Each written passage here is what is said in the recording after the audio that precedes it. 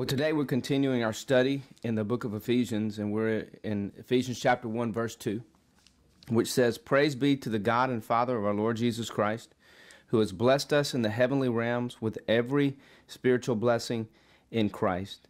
Paul starts off this verse by saying, "Praise be to the God and Father of our Lord Jesus Christ." The word praise means that God, you're great, God, you're awesome. And then he begins to tell what elicits such praise, what such words that would describe God as a great God, as an awesome God, as a wonderful God. And he says this for these reasons he praises God. Praise be to the God and Father. And God's a Father. He loves us. He's a Father full of mercy and compassion and forgiveness. And he comes to us and he loves us as his sons and his daughters. And he wants to bless us. And he's blessed us in Christ, which Paul says, "Praise be to the God and Father of our Lord Jesus Christ, who has blessed us." The word blessed here means to do something good for someone that puts a smile on their face and produces joy in their hearts. And that's what God's done for us. He's blessed us with every spiritual blessing in Christ. And when we understand the blessings that God, our Father, has given us in Christ, it'll produce joy in our heart. It'll produce a smile on our faces.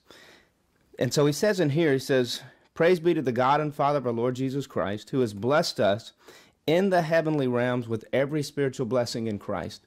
Which means this, that God has brought the blessings of heaven down to earth through Jesus. And every blessing that's in heaven has been brought to us through Jesus Christ. It doesn't say most blessings. It didn't say some blessings. It doesn't say we earn the blessings or we work for the blessings. It doesn't say our obedience brings the blessings of God. It says that God has brought through Christ every spiritual blessing to us.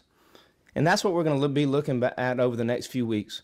We're going to be looking at these blessings that have come to us from heaven to earth, that'll put a smile on your face, that'll produce joy in your heart, that's come freely to you by grace from God through Christ to you. I hope you have a great day.